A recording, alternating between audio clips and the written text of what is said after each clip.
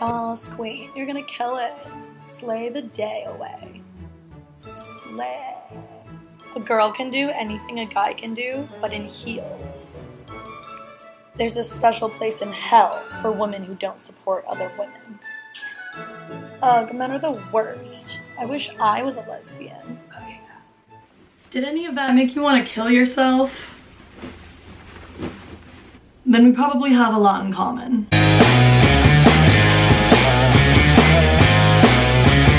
Today I'm going to discuss all of the reasons why I was obsessed with feminism as a young adult, teenager, girl.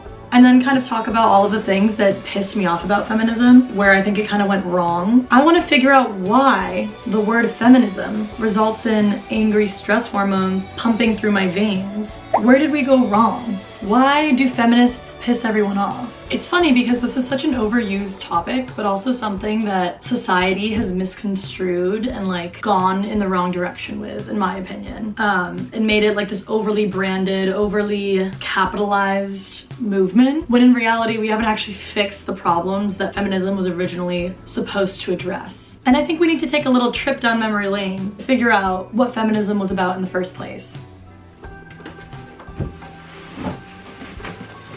Girl power, babe. If I'm sweaty, I shouldn't have to keep a blazer on to feel respected by you. So for a little bit of background about me, all the women in my family were married by 23, started having kids by 23. So that's like 3 older sisters. They were all just knocked up, ring on their finger, ready to go. And like their life was kind of over as an individual by that time. And I always just thought that that's what it meant to be a woman. I just thought that I was gonna get married and have babies. And then in high school, I started learning all about the different ways that that's not the way it's supposed to be, babe. I started learning about rape culture and the way that women are constantly pandering to men for compliments and for acceptance. And I realized all the ways that I felt inferior to my brothers. And I was like, something's not right. So yeah, it seemed like this new thing to me. Like I didn't really know anything about feminism until high school. No one told me that that was an option to just like fight the system. I was like, okay, this is sexy, this is fun. And then when I started college, I went to this tiny college in North Carolina for 1 semester that was just like so conservative. I was on the cross country team and our coach wouldn't like let us wear sports bras. We had to be completely covered up. And the boys would be running around in these tiny like spandex shorts with like their dick and balls like flying around everywhere. And I would constantly like get the girlies riled up being like, this isn't right, like what the hell, we should like, why are our stomachs more sexual than a man's literal genitalia? This makes no sense. It pissed me off and I was always like fighting the power. I felt good because it felt like I really had something to fight. Like these obstacles were so present in my life and so kind of obvious. Oh, and then there was of course like the lacrosse boys. I would sit at their lunch table and I remember one day they were all passing around this meme that was like, girls should be like butterflies, like hard to catch and beautiful, but really they're like mosquitoes, easy to swat. And they were all laughing, being like, ha ha ha, girls are such easy sluts. We gotta keep them in shape. Like we gotta,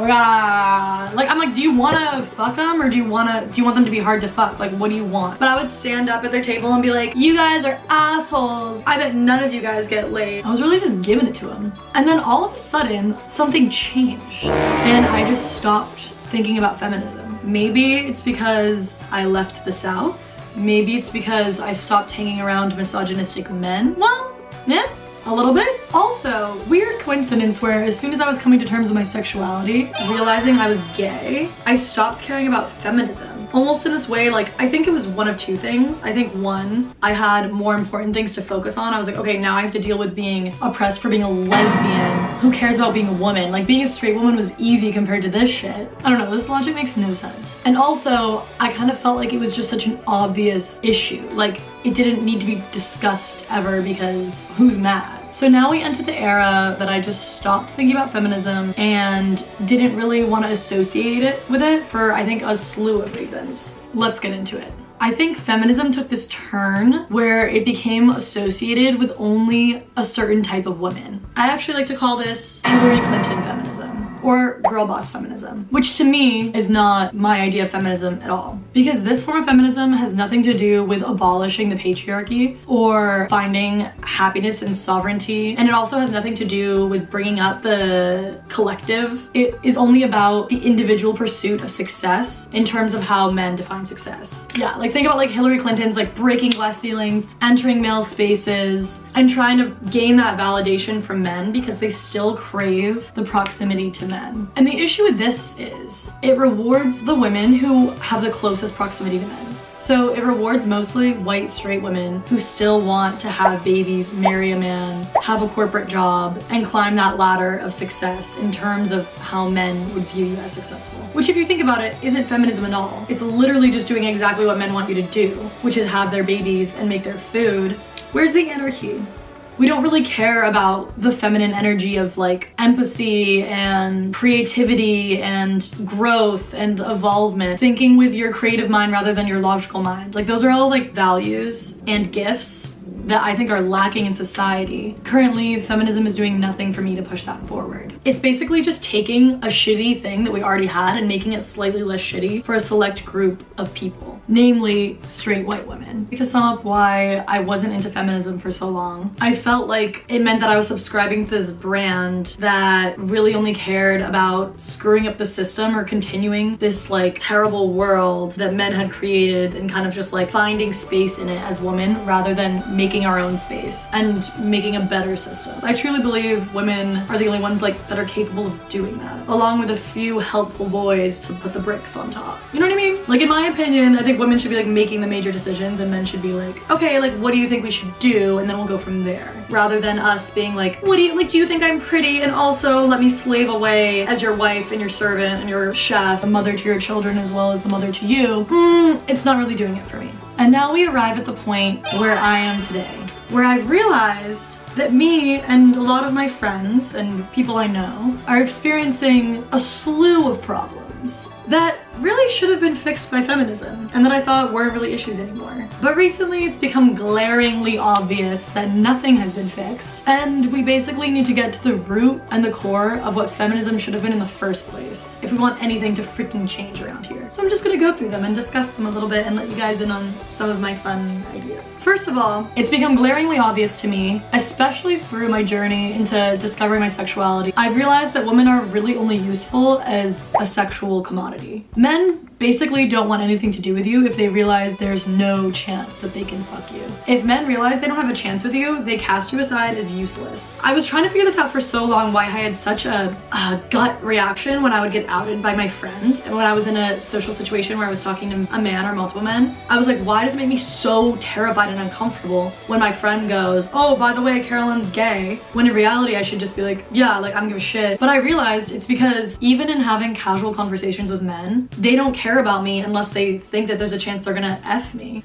It feels pretty shitty when you're just trying to have a good night out and maybe make a friend, maybe just have a pleasant social interaction, when all of a sudden someone casts you aside as completely meaningless. It doesn't always have to be about this, guys. And it also made it obvious that any charming personality traits I may have, any fun conversations we may have, are completely secondary, if not tertiary, to the fact that they want to smash. And it just made it obvious to me that women are still viewed as commodities, as objects, as something to be obtained, a fun game, and all that good stuff. This definitely made me regress back into the closet. I had been identifying as a lesbian for years, and then all of a sudden last year, I made all these straight friends, and I was going to all these parties, and I was like, I'm bisexual again. Because I wanted to have a good time. I guess if wanting to still interact with men occasionally makes me bisexual, I don't know. On to the most obvious inequality between men and women is the physical danger of it all. The fear factor. And I'm not talking about that show from the early 2000s when they made each other eat cockroaches and shit. I'm talking about the general notion that I'm scared even walking down the street in daytime, because the other day I got followed by a psycho in Washington Square Park that kept screaming he was an incel and kept running after me until I was finally able to escape into a coffee shop where I had to wait 45 minutes for a police officer to come as he circled the block and knocked on the window. We're living in hell, guys. And I want it to stop. I don't want to be afraid anymore. And I hate that every time I talk to men about it, they're like, oh, not all men, not all men. I'm like, yes, not all men are gonna be the scary incel weirdos that stalk me into a coffee shop, but all women have been in a situation where they've been stalked, they've been harassed, they've been assaulted. So obviously it's an issue. Just because you aren't out roofying, gang banging, doesn't mean your BFF, Mark over there, isn't doing that. So wake up, you fucking idiots, and admit it. If it's so common that women are assaulted, then it must be common that you have friends who are freaking rapists. Yeah, I think the sad part about this was that getting harassed is such a normal part of my life that I don't even think of it as something that could possibly change. I walk out of my door and I expect yelled at, followed, whatever. Like, those are all normal things to me. And for so many years I like didn't even think about it because I was just like, oh yeah, this is like what it's like to exist. I think the trauma keeps women at this low state where we feel afraid to do anything about it because we're so in our fear headspace. This just looming threat of men being more powerful and strong than you honestly makes it hard for me to do general things at this point. Like, anyways. Another reason I think that things haven't changed very much is because misogyny is the norm. So we're not really pushing men to do more or to like help us more, to protect women more, to stop harassing women more, because we expect them to harass women. Or when a man does basic things like do his own dishes or like cook a meal, we're like, wow, what a stand-up gentleman. Why are we giving them so much credit? Oof. Okay, wait. My next point is what I believe to be the sneakiest little way, the most conniving secret that men have over women that has kept us complacent for so long. And this is that I believe men control us with compliments. They make us feel like we don't have any conception of our own self-worth, how funny we are, how pretty we are, how interesting we are, how capable we are, until they tell us. And this can be seen like anytime a guy gives you a compliment on how you look and you're just like, oh, thank you. Honestly, they get kind of offended. Or let alone if you say, I know, whoo, they get pissed. Immediately, I've said one time, I was like, oh my God, I think I said I know. And like a guy was like, well, it was like a creepy guy kind of harassing me. He was like, oh, you're actually ugly. He flipped the switch on me because he doesn't want me knowing that I'm pretty. Why do you think that freaking songs like You Don't Know You're Beautiful are so popular? It's like this narrative that the perfect girl has no idea that she's attractive. Men are constantly trying to tell you that you're hot so that they can get with you or at least like have some sort of control over you, and they act like they're the first man to ever tell you that. Also, this strategy, whoop, my matcha's spilling. The strategy is the easiest way to pit women against other women because things like, oh, you're so funny, usually go along with things like girls usually aren't funny, but you're funny. And then it gives you this weird superiority complex over other women. You're a special bitch because some ugly dude told you that. Last summer, after me and my ex-girlfriend broke up, I was like, oh, I want to get with guys because I feel like they're less drama, or I don't know. I don't know what I was thinking. I was going through it. And I ended up like having a little thing with this guy, and the whole time I felt like my mind regressed into this primitive state where all I could think about was like, does he think I'm cute? Like, am I being funny enough? Am I being like good enough? And I felt like this little doll that had to be perfect. And mind you, this guy was freaking gross. Like, he wasn't even that cute. He didn't even have a job. I'm pretty sure I paid for all this stuff when we went out. I was like, what is this? Why has my mind regressed back into this state? And it's because we're programmed that way. Like, women are programmed in this way to make us feel like we're useless unless we get the approval from men, because that's the gold standard. It's like an addiction. It's like once you feel that dopamine rush of, oh my God, like he thinks I'm pretty, he thinks I'm cool, it's like you can't live without it. I found times in my life where I was feeding into this so much, like especially working in the service industry, I was so used to getting random compliments, and it felt like the same as taking a hit of a jewel,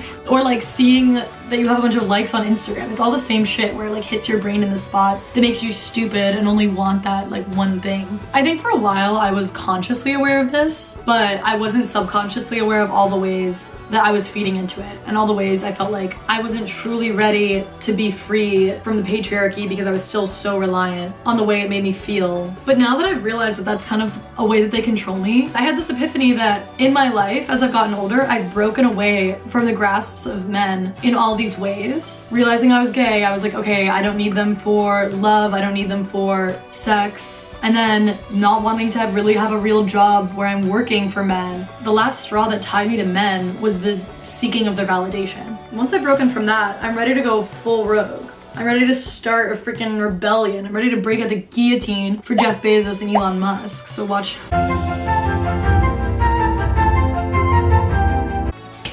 I don't know if I should be saying this.